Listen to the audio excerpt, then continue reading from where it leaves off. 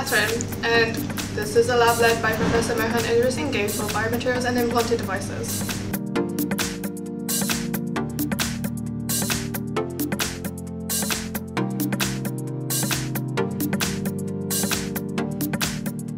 Here we use techniques such as microfluidics, electrohydrodynamics and pressurized aeration for biomedical and industrial purposes.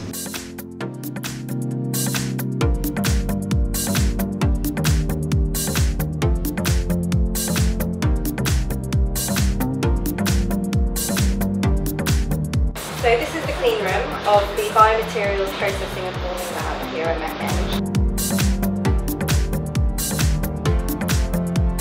It's where we handle and process our most sensitive materials, or nanoparticles for medical applications, drug delivery, and biopatterns for orthopedic implants. So this is a femoral stem, an actual femoral stem from a hip replacement.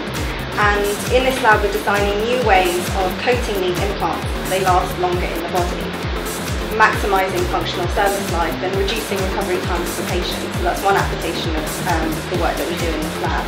And this is an example of the pattern created by an ambient temperature processing technique developed here and patented here at UCL, where we apply bioceramics that are similar to bone onto the metallic implant.